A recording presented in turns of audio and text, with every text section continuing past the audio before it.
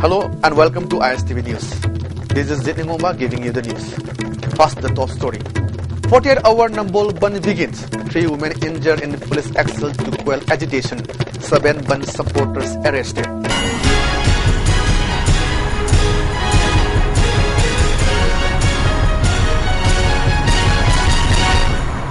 The news in detail. 48-hour Nambol Ban called by the residents of Aksoipat in protest against the veterinary department's attempt to acquire the area has got underway. The ban has badly affected traffic on Imphal to Rasanpur Road. 3 women have been reportedly injured in police action to control the agitation. At least 7 ban supporters have been arrested by the police. From the early morning around 5 a.m., a large number of residents of Aksoipat came to Oinam Bazaar and blocked the Imphal to Rasanpur Road. The ban supporters piled up big logs on the road and burned used tires. In order to control the ban supporters, police fired tear gas shells and smoke bombs. On the other hand, the ban supporters also attacked the police by slinging shots and the pelting stones. During the confrontation between the ban supporters and police, 3 women were injured. Later, 7 ban supporters were also arrested by the police. DC Bishnupur and other officials rushed to the spot to take stock of the situation.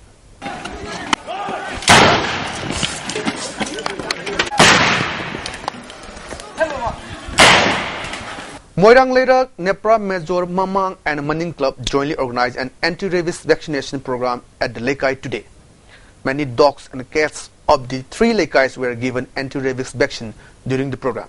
Responding to NSNIM statement published on January 24, a statement of the Government of India, Ceasefire Monitoring Group CFMG said its chairman is to dismay at the stand taken by the NSNIM. The chairman's opinion being level one-sided is unfortunate because as the chairman of the monitoring group, it is his duty to take note and point out any violations of the ceasefire ground rules CFGR agreed by the both sides. With NSNIM blatantly violating several CFGRs, the chairman CFMG has to highlight these and take necessary action to raise these issues. Obviously, the NSNIM or any other group does not like its violations to be pointed out.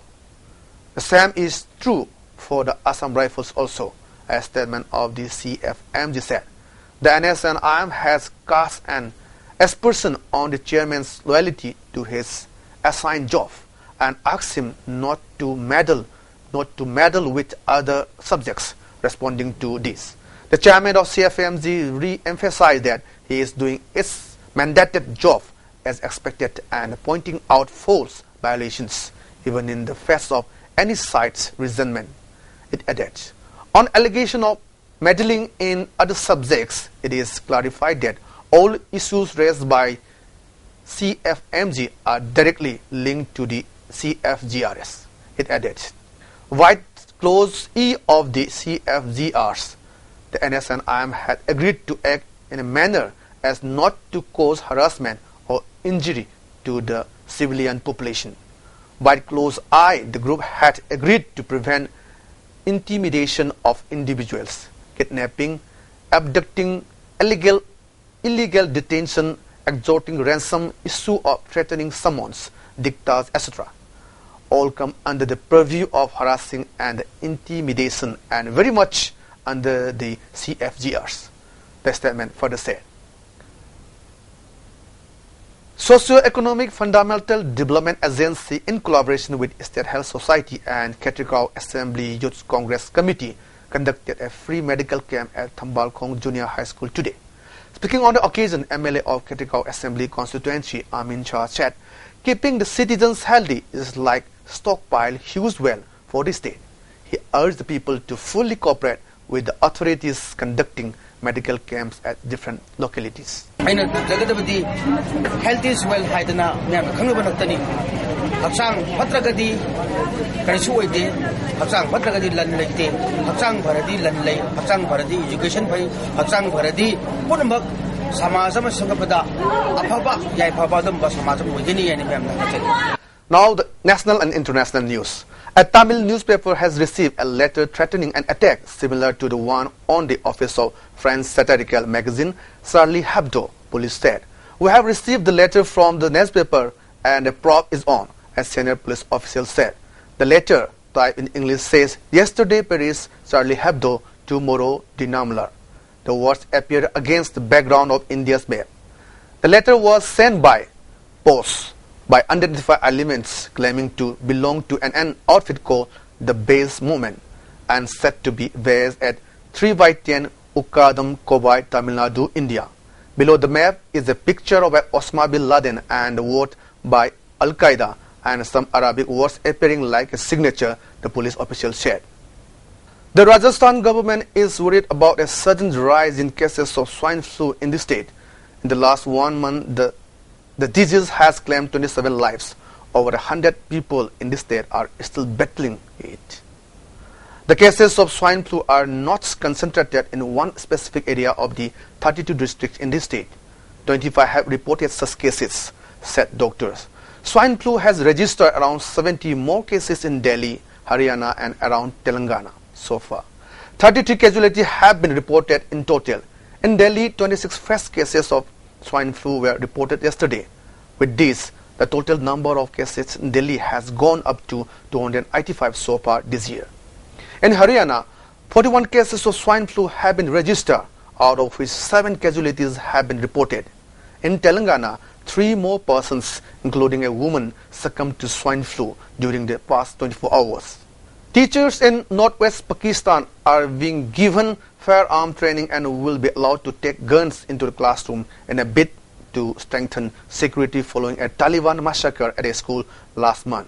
Heavily armed militants killed 150 people, 132 of them children, in a bloody December 16 attack on an army-run school in Peshawar, the main town in Pakistan's northwest.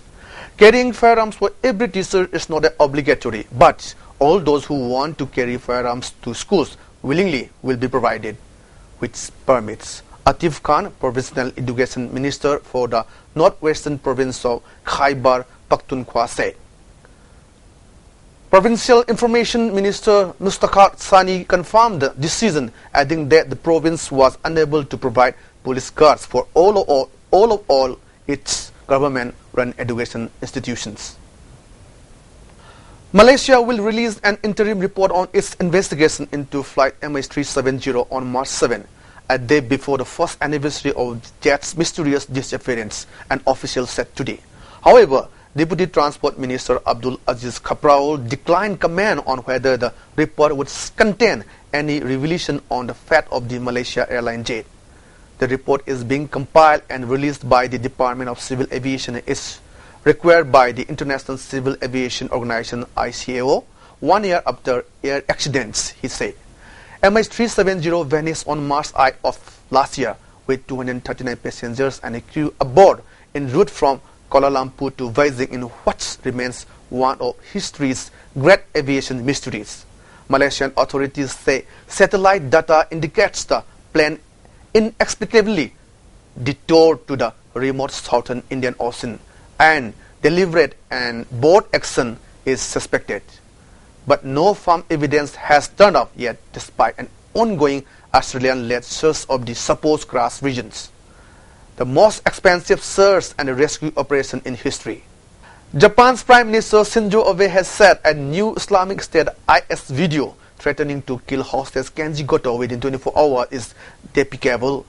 In the footage, a voice believed to be Mr. Goto says he and a Jordanian pilot will be killed unless Jordan frees an Iraqi woman held on death row.